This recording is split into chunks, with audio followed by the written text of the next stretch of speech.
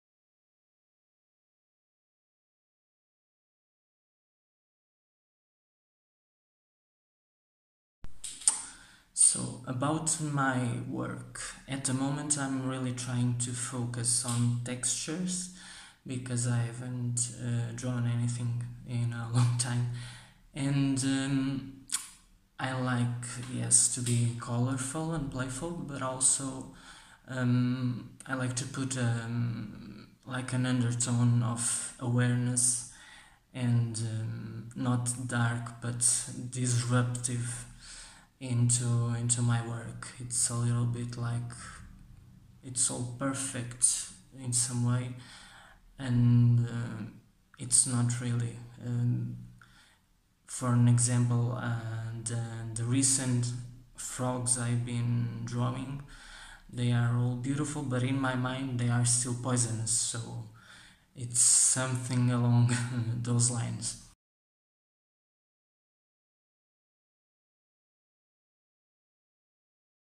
So, Lisbon and all of its charms.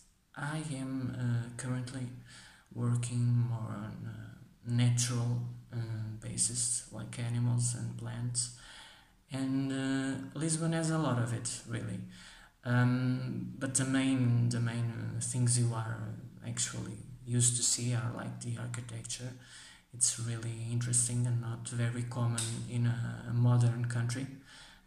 We have some traditional standpoints and some things we like, I guess. I will be exploring it more in the future. I am working on something more abstract about wine because it's like, I think, the midterm between something natural, which is the grape, and what we do with it, because we are very good in wine and all of its glory.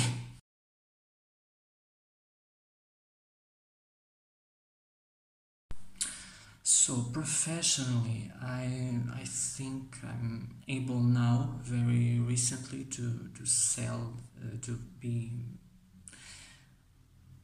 how can I say this, to be really aware and happy with what I sell to someone who wants to buy from me.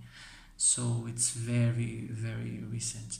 In terms of artistry and my background, I left it on the shelf for a long time, because I never felt it was like something you could do professionally. I never grew up with an idea that I could be an artist and live off of that. So I'm making amends in some way right now.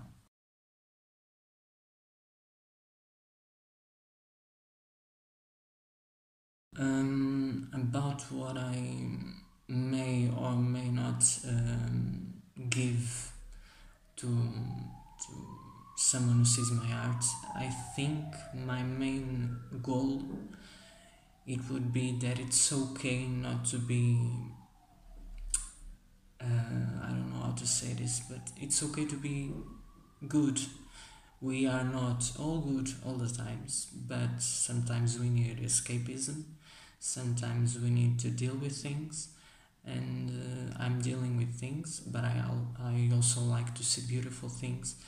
So the dealing of the bad things doesn't seem so tragic and dramatic, because it's all we have, the reality. So I think I like to bring an escape, but also give some kind of relief, I guess.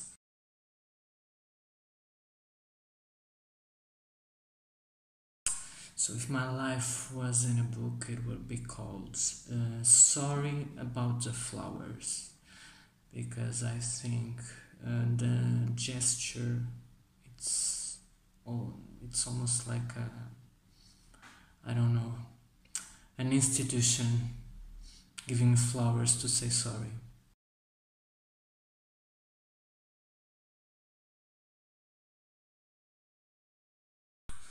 So this frog, it's a really good one for me, I think, and I got to, I think, do exactly what I envisioned, and that was like the first time I felt like, okay, this turned out as I expected.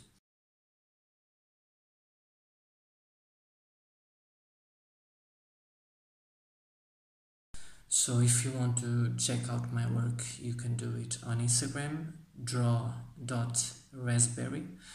And if you need anything from me, you can contact me by my business email, which is raspberriesvault@gmail.com.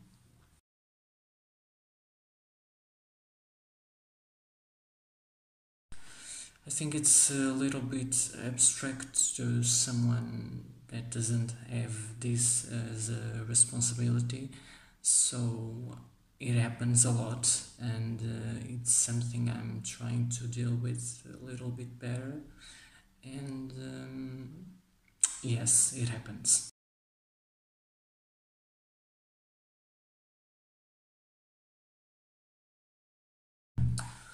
So I can't really pinpoint something in particular that led me to view art as I see it today, but I felt like what was maybe an escape now is just a little more personable and acknowledgeable, as I see a little bit more beneath the surface, and that's just growing up, I think.